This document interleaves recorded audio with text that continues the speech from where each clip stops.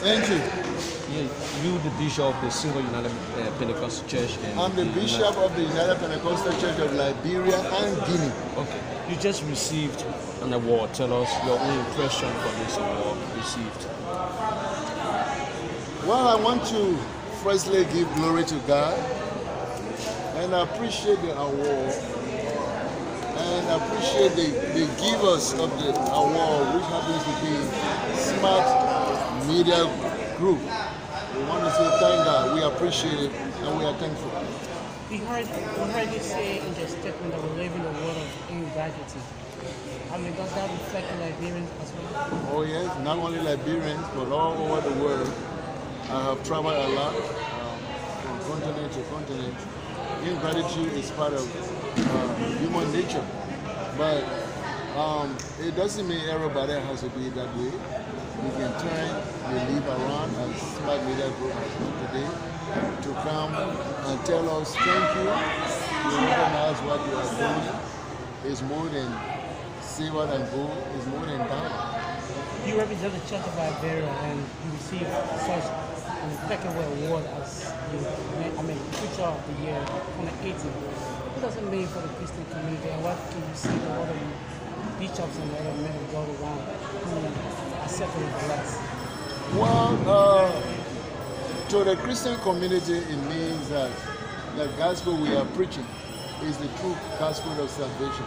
That there's no name given among men under heaven whereby we must be saved except the name Jesus Christ. And two, this, I will use one word, faithfulness. This should be a message to bishops and pastors that whatever you are called to do under this sun, do it faithfully. You don't know who is monitoring you. You don't know who is emulating you. And God is looking at you also. So if Bishop Benda were not faithful to his calling, the grey card would have been very bad today because the vetting team came, did an investigation, made background check to know who this man of God is. If I were faithful, I believe they will just cross me up because I know they are sincere and say, well, this man does not qualify for the award. The young people are challenged today when it comes to moral.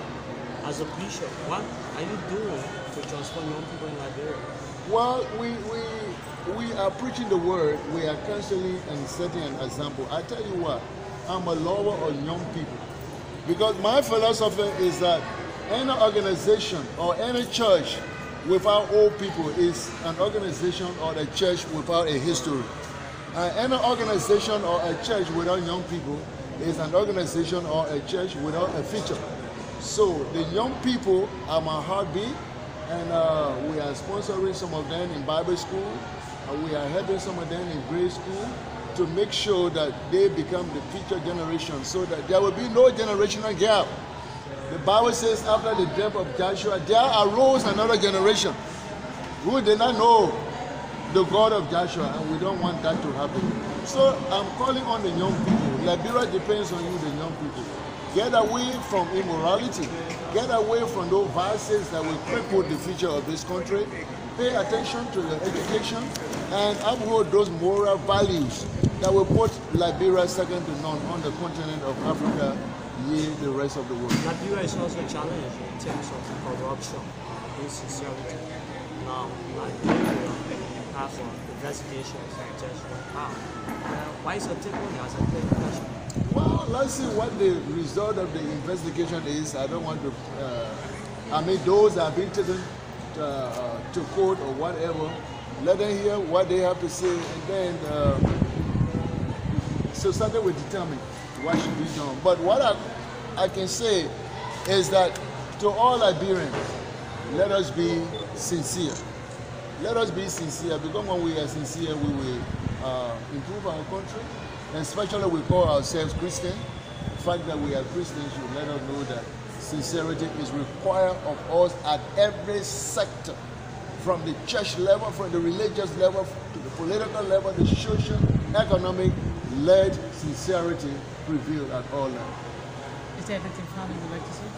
Yes, I just want to thank my own people, the United Pentecostal Church of Liberia, also the United Pentecostal Church of Guinea, who are praying with me, working with me, because my people really, really love me.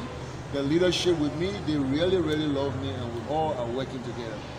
To the young people, I'm still calling on the young people to follow the path of righteousness, the path of morality. Wickedness, insincerity will not help.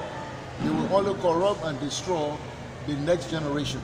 And to our media people, let's be factual in our information dissemination, taking into consideration that the media is powerful, very, very powerful. What you say counts a lot.